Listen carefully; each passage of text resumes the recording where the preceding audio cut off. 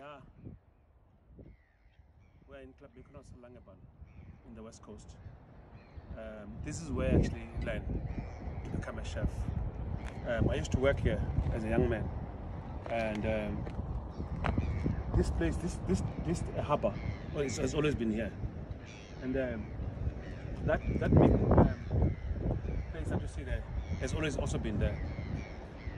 Right in front of those boats, that's where the restaurant was. I can't even remember the name of the restaurant, but I'm about to go there now. Yeah, you know, when it all started, 31 years ago, I was here. This is like the building. That's where I trained to become a chef. That building there. And there used to be a lot of live bands there.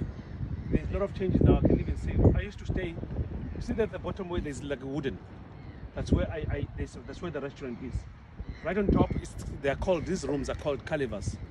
That's a Greek name for hotel rooms. They are called, well, I don't know exactly the exact meaning of that name, but they were called calivas, which the calivas were also translated to the rooms, you know, of the hotel. And that's where I stayed. I did all my craft and worked with a chef called Case Apple, Richard Mickinson, A.B. Madinga, Andy Lebongolo, myself also, Andy Lesomdak. And there were also other chefs that I worked with. Rose Day also, I actually met him here. And there was a guy called Herman Moore. I wonder where the hell Herman Moore went. And those are the guys that I worked with here. And there was a lot of other guys like Daphne Romans. I still remember Daphne Romans. She used to be married to a guy, an Italian guy, old man. His name was Alberto Fornasari. Those are the chefs that I still remember. There was a pastry chef, I can't remember his name. Robert was a French guy, very, very nice old man.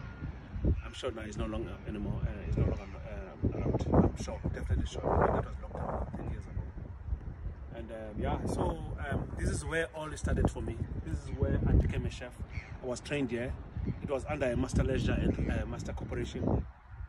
Yeah, we were working here as a young chef, 21 years old.